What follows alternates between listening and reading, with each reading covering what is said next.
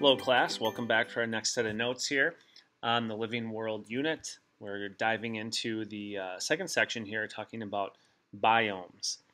So biomes are kind of split into two types here, terrestrial and aquatic biomes, and we're going to cover both of those key components today. So the first slide here, we're going to go through a bunch of vocabulary and just really outline some key components here for you. The first thing we're going to look at are some terms that we should be familiar with. So the first one, atom and molecule, terms from chemistry. We get cell, tissue, organ, organ system. These are things that we've talked about in our biology classes here. Then we get a little more of the biology overlap when we start talking about organisms, and then we get into ecology, which is our populations, communities, ecosystems. These are all terms that we'll get into in more detail again in this class, but things we covered in biology at a basic level. Our focus today is going to be biomes, and this is our definition, a collection of ecosystems that share similar climates. So we should know that that's what a biome is. And then biomes all together make up a biosphere, which is the Earth's air, water, and soil, the areas of the planet where life is found. So we're kind of making our hierarchy from small to big, basically. All right, a biosphere obviously all-encompassing, containing a lot of different types of plants and animals, living and non-living components. Biomes are these special areas in our ecosystems that share those similar climates and conditions. So when we're looking at our biome map here, we're going to kind of go through in some different kind of way to look at it, different layers. Everything that's in red here are biomes that we need to know about and know their locations. So there's a label it tag here. We're going to get a map in class and label these up in a lot of detail. So right now, just to kind of review, we have the cold biomes. These are higher latitudes, 60 plus degrees up on the map, when latitudes are the horizontal lines that you see running from left to right on a map here. So the dotted line, Tropic of Cancer, equator, Tropic of Capricorn down here. 60-degree latitude is pretty high up above where we're located here in Wisconsin. Cold biomes, our main cold biomes, is Arctic tundra, sometimes referred to as cold grassland, and the taiga biome, which is the boreal coniferous forest. The next biomes we're looking at are temperate biomes. These are kind of between the 30-degree, 60-degree latitudes, highlighted in the yellow box here, and all the ones that are circled on our key: temperate grassland, shrublands, temperate deciduous forests, this is our home biome, temperate rainforest, and then also deserts down at the bottom there. So looking at this, all of these, this is kind of a good diversity of biomes as we stretch across the planet's landmass here.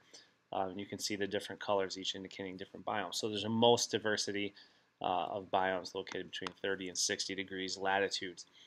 The final one are tropical biomes. These are primarily the savannas, which are tropical grasslands, and our tropical rainforest biomes.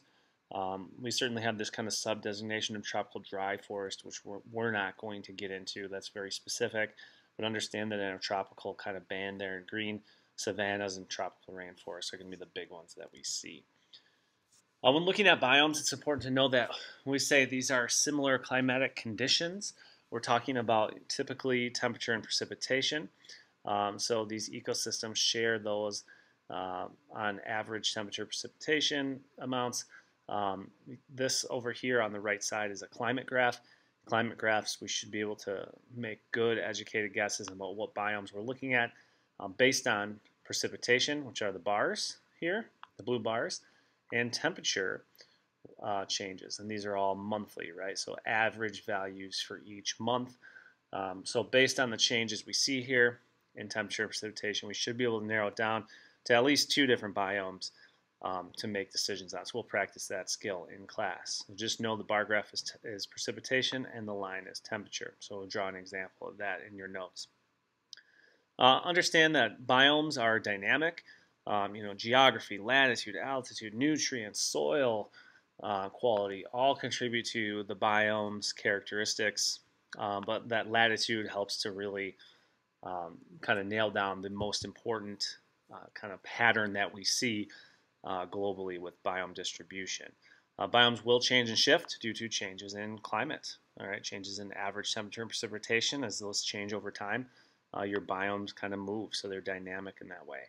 The notes from here on out, we want to record in a chart similar to this. So we'll try to provide one of those to you ahead of time. If not, we could easily make a chart like this in your notebook. Leave your room for those 9 biomes we talked about. So our first biome, we got the distribution in general here in light blue on the map up at the top, so we'll kind of work top to bottom. Tundra, know that these are Arctic tundras, cold, long dark winters, frozen ground, referred to as permafrost, so that's an important vocab term, permanently frozen, permanently frosted. Temperature range obviously doesn't get too warm in the summers, and the summer season is very short. Less than 250 millimeters per year of precipitation, which is pretty low.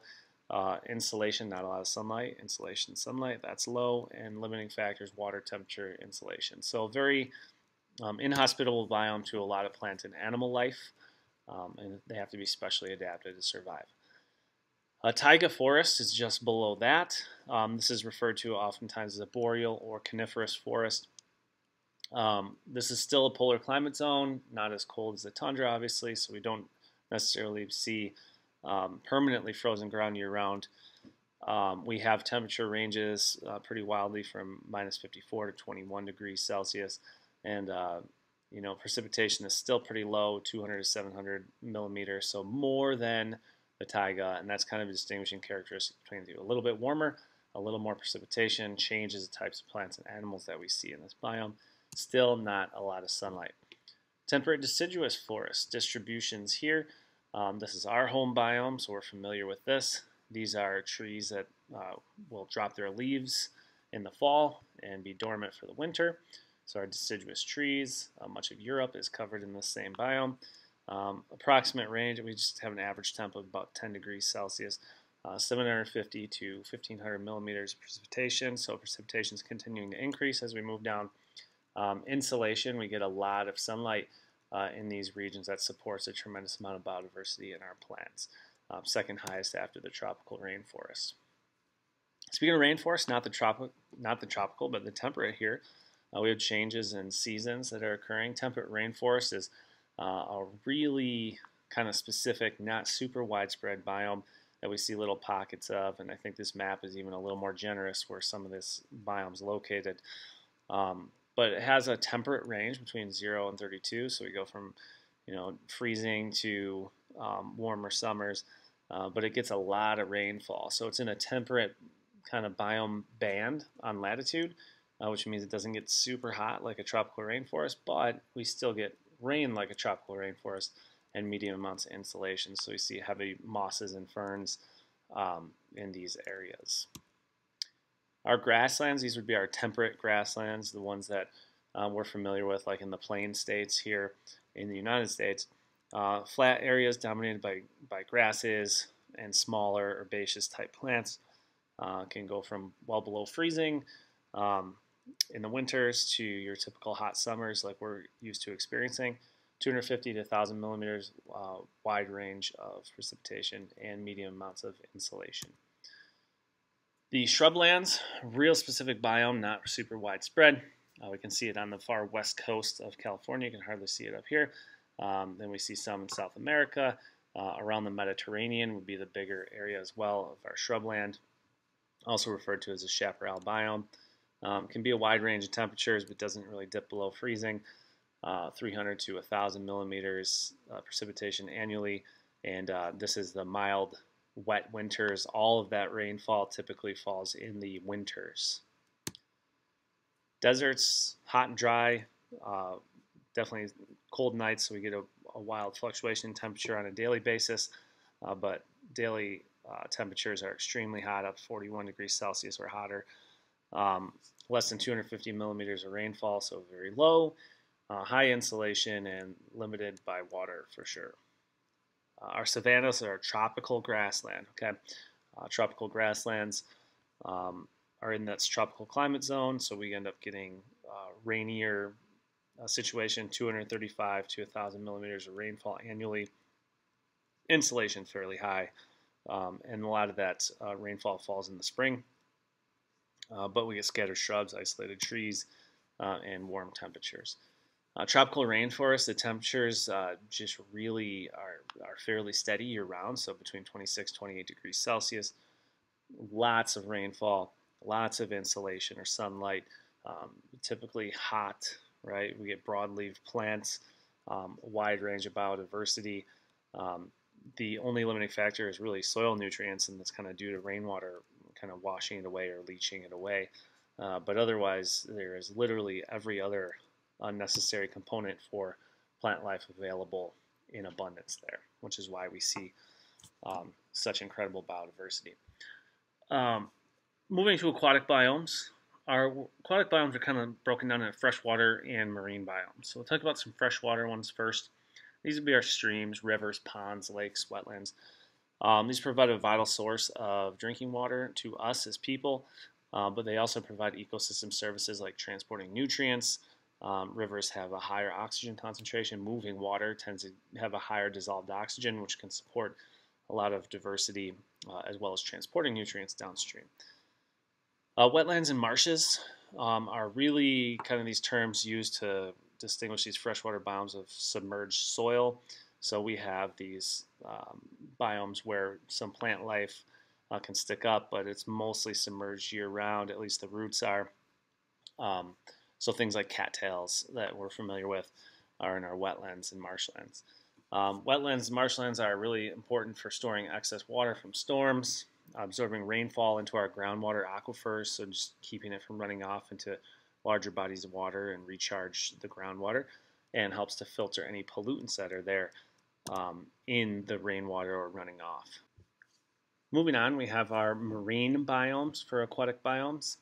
These are our biomes with our saltwater biomes, essentially. We have coral reefs, which are typically warm, shallow areas of our ocean that have plenty of insulation or sunlight required for photosynthesis. So all these areas in red in our ocean are predominantly coral reefs. These reefs are populated with algae, phytoplankton, and corals, which use the sun's energy for photosynthesis to grow and develop. This supports a lot of biodiversity or different types of fish and other animals that can live in these environments. So something like algae provides a large portion of oxygen on the Earth and provides a powerful carbon sink, meaning it takes in carbon dioxide from the atmosphere as well, which is something we need. The next marine biome is just our open ocean. So anywhere that's not red on this map is an open ocean biome. That's not land or red. Open ocean has really low productivity, which basically means less photosynthesis occurring per meter squared. Just think about the middle of the ocean. There's really a lack of large plants. There's really only algae and phytoplankton there, and it's really well dispersed in all that water and space. So per meter squared, there's not a lot going on in terms of plant growth and productivity. But it does have the largest biomass and is a significant oxygen producer as well as a carbon sink too, just because of its great size, being 70% roughly of our planet. The final marine biome falls into this kind of estuary category. This is a mixing of fresh and salt water. Mangrove swamps tend to be like a really good example of this, but there are other different unique kind of saltwater marshes and estuaries that can fall into these categories. Essentially, the mixing of fresh and salt water forces species to adapt to these higher salinity levels, not as salty as the ocean, but not fresh water either. They have really high productivity in these areas because they're at the end of rivers, and rivers transport nutrients, and they deposit them in these estuaries, which allows for kind of an abundance of plant productivity and growth. So a mangrove swamp is really important. They're well adapted. They can remove excess salt from the water that they have and kind of pump that into these areas of the plant that they can kind of sacrifice as dead leaves and help deal with the excess salt. They filter and hold the soil in place to protect shorelines. They provide habitats for aquatic species. So there's really a lot of value in these estuaries as a really unique biome where the fresh and saltwater meet.